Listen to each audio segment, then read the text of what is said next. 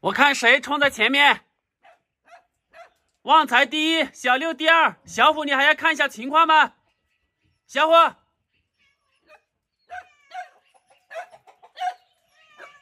这个小六太激动了吧！小六，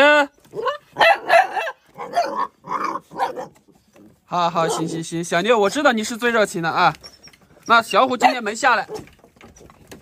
小虎，我最后给你一次机会，你下不下来？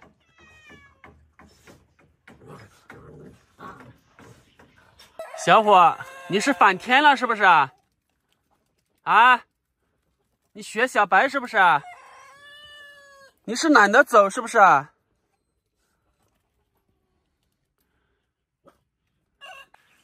排的不够整齐。大伯过来了。哎，白白，啥什么鸡儿鸭子啊？做个鸭子啊，一个小鸭子是切的。那白白，你2个鸭子过年够的？有的，就是我和你伯娘两个老人家吃。哦，他说就是大伯和伯母2个老人家吃不了多少。大伯剩2只鸭子了，剩2个的哦。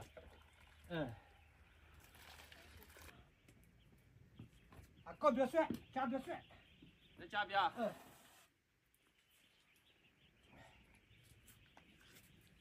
好啊。在这里啊。那就大半年的啊。那也有6、7个月的，8个月。这个大半年了吗？老鸭子了吗？老鸭子。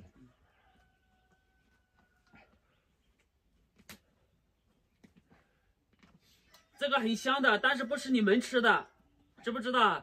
你们只能吃一下骨头啊。就剩2只鸭子了啊。大伯说和伯母过年有2只鸭子啊，过年吃足够了。哇，把他们馋的。可惜你们是狗啊，是人的话，等一下和我一起上桌了，是不是啊？你们下辈子投胎做人好不好？小虎就又受伤了，这个小虎啊，身上、眼睛、脖子都被抓伤的。烧一下，就是把那些绒毛烧掉。第二个的话就是皮子啊，烧焦一点，吃起来也好吃一点。以前我们这边鸭子还要吹的，就是吹气进去啊，整个全部吹胀，然后再用稻草烧，啊，这样会烧得更好更香。这鸭子是这的颜色，是为包谷再成这的颜色啊？是这么的颜色。这种老鸭子了啊，但是差不多3斤左右有哦，它可能不止哦，不止哦。这种鸭子肉比较紧，因为是散养的嘛，送粮食吃的。2只家伙，睡到里面，不要出来，不要出来。旺财陪着你溜地去。哦，对，你们还没送食物吃。不好意思啊，都把你们的饭搞忘了。来，小妞出来。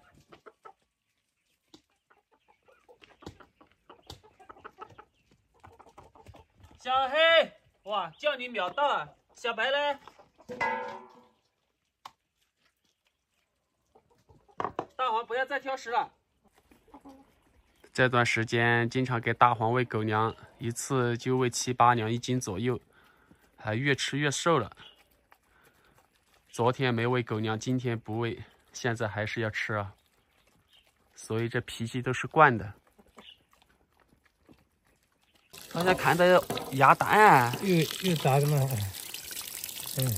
开始我来没蒸哦。老鸭子肉了啊，都这种颜色。烧水在下面。旺财吃嘛，不要紧。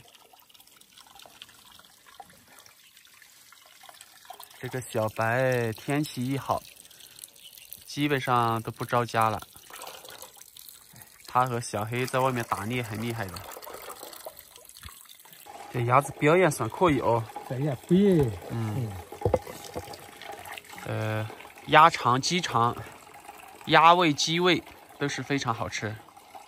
你这些鸭肠很麻烦，最后还要用剪刀剪开，翻过来，反复的清洗。哇，你吃你的同类啊！小黑，你也可以过来吃嘛啊！你上来干嘛呢，小黑？我叫真的，你也可以去吃一下。你看，耳朵趴下来就表示绝对的服从。趴下来。你一直不给我抓一只野兔啊、野鸡啊之类的回来啊，经常看到你在外面抓老鼠啊、鼬獾啊，你也抓一只回来让我和大伯下酒嘛，可不可以？啊，可不可以？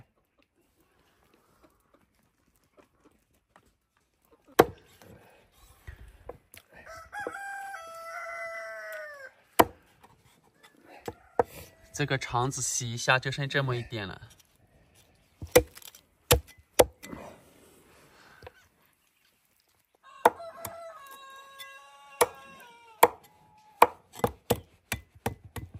骨头敲碎一下，吃好吃一点。小黑，我发现你不是好学啊，你是馋是不是？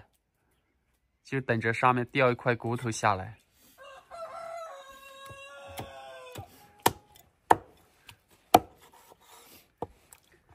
散养的这样也算是飞了啊。还有这些鸭蛋。你就回来啦？你还可以到山里玩一下嘛。来，回来，等一下有鸭骨头吃。今天的食材有姜、蒜，以及大伯家的一只老母鸭。啊，这都干的嘞。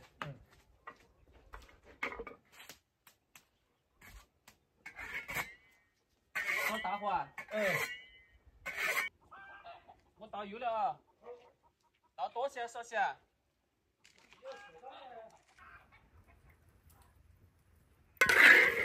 哦，油可能倒多了。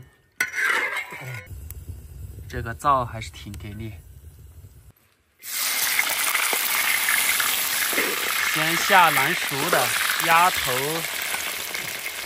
鸭脖子，还有鸭屁股。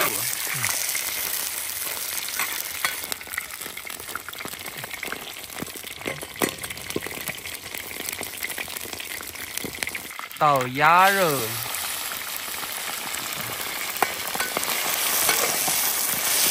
这种鸭肉是黄色的啊，菜籽油也是黄色的。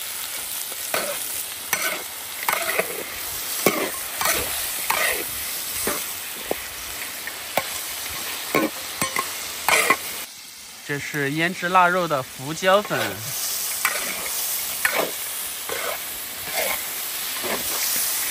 花椒哦，花椒粉，姜、蒜，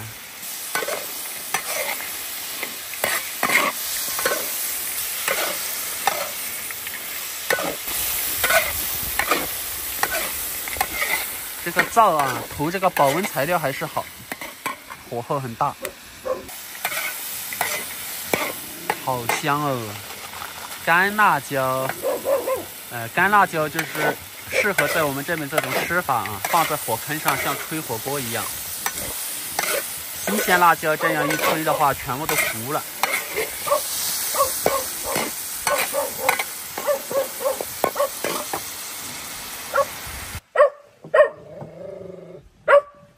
旺财，你看的什么东西了？我看一下。啥也没有吗？旺财，你是馋的受不了了，转移注意力吧，旺财。这个旺财还奶凶的。加水，因为是老鸭子了啊，炒不熟，所以的话只有把它煮熟。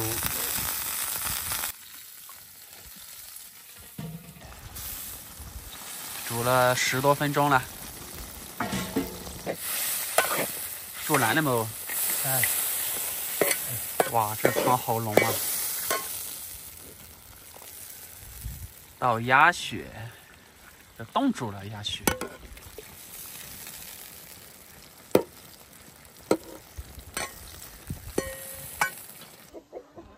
来把过起来，看那边。会的。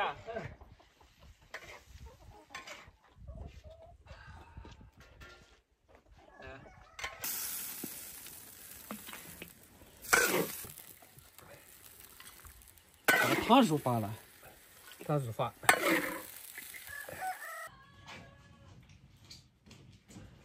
哇，一大锅，就放在火上吹着吃。看今天饭煮的怎么样？哇，今天饭也好。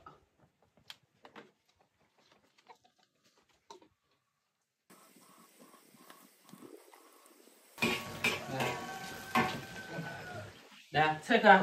好。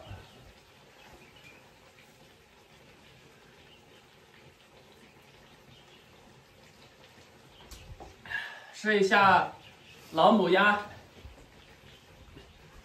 这种一般很难熟的，一般来说都要炖很久。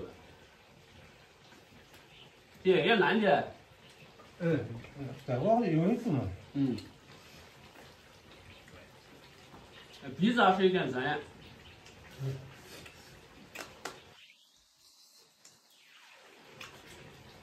还是很有嚼劲。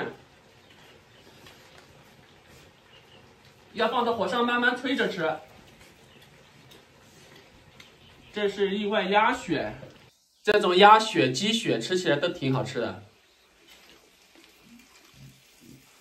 唯独就是猪血啊，吃起来感觉到腻人。在我们湘西这边，鸡头、鸭头、鹅头啊，一般来说都是给长辈吃的。晚辈的话，一般来说都不能吃这个。今天鸭头砍了2半了，白白我吃一半鸭头呗。可以，你吃嘛。我也吃一半鸭头，主要这个下酒好啊。再泡一点汤，味道基本上全部在汤里面了。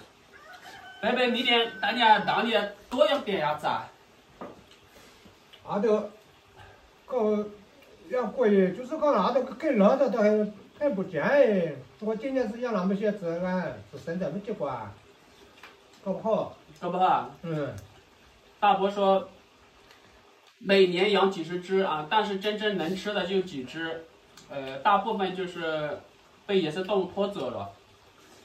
要不然放在他水库里面养几十只啊，一年到头想吃随时去抓一只。到时候看一下我下面那个房子下面那个水池能不能养2只，养多了不行啊，就臭。养2只看一下行不行。今天这个鸭头大伯是故意砍成2半的，一般我们这边没有砍成2半啊，就是整只的鸭头就是中间把它稍微砍一下，好煮一点。大伯就是让我尝一下，其实这是第2次尝了啊。一般以前在家里的时候都是给长辈吃的。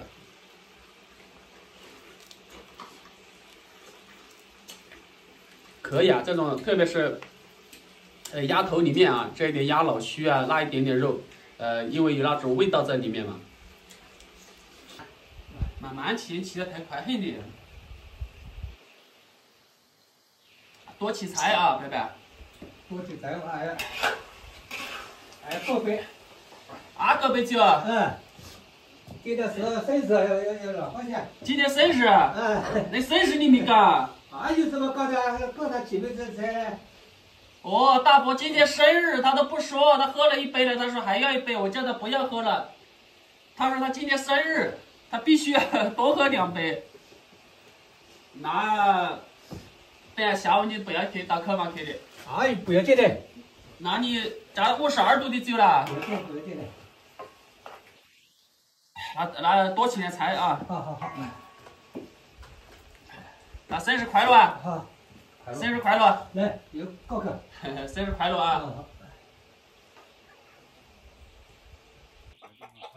啊！就装那个地方可以。可以。就装那个头嘛。就装这个位置嘛，这个。哎，没有装那个的。那上面。哎，那让我怕它烟子熏嘛。那也可以装那个。嗯。好，可以了。今天再装监控，监控装了之后，然后再把这个灯装一下。过2天等路面解封了之后，然后再到县城去买杉木板，上面全部铺起杉木板，就是为了保温。然后这个铝合金钢管的话也全部要吊起来，就是用于挂腊肉。这一批腊肉的话到年后去了啊，正月份去了。我的腊肉都砍得比较薄，都是1根骨，所以的话砍得比较薄，它就容易熏得干、熏得透。像我们农村这边一般都是砍2根，至少2根，一般都3根骨了，那都要熏2个月。像我这种一般来说啊，熏个15、16天、17、18天，完全熏干熏透了。所以的话，我这个砍的薄，每天熏制时间长，也有这个优势。茶树材的话，也要等过几天啊，解封了之后啊，然后的话再把茶树材运进来。同样的这2间房全部用茶树材熏制。刚刚回到家里。野生动物又来了，这就是鸡兽的鸡下的叫声。你们没事和狗子待到一起吗？鸡兽的鸡下了，无论是公鸡母鸡啊，都是这种叫声。哎，现在拿你们也没办法了。今天都没看过，这边还是没产蛋，看这个样子好像是有母鸡到里面蹲过一样。这边呢，这边今天只产了1枚蛋，为什么只选择这个地方呢？大伯今天喝多了，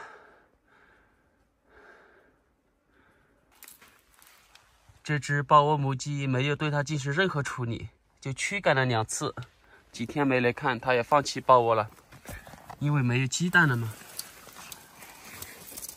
哇，这么多！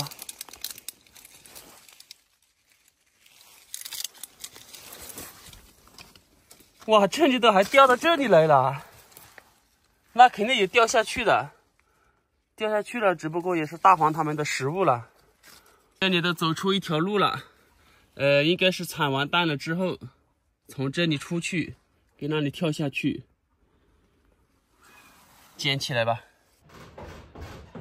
那个地方差不多就10几天没去看，收集了一大碗。10几天前去的话是没有鸡在那里面产蛋的，那说明那个岩洞里面不止1只母鸡产蛋啊。刚才还收集了一个破鸡蛋，就这个。因为滚下去啊，滚的虽然说下面是土啊，但是还有石子嘛。那个地方继续让它留着产蛋，因为那个地方大黄它们过不去。我看这个土鸡产蛋率还是蛮高的啊。就是这大山里面没法养鸡，要不然的话可以养一批土鸡专门产蛋，上架土鸡蛋。另外的话，大伯刚才回去就睡着了。刚才忙完烤房，说找他去喝一下茶啊，他们就关着在，听见他在打呼噜。那就不打扰他了。明天早上的话还要拖猪肉过来腌制第3批腊肉。明天他说起不来的话，那我就多辛苦一下。好，那就分享到这里，明天见。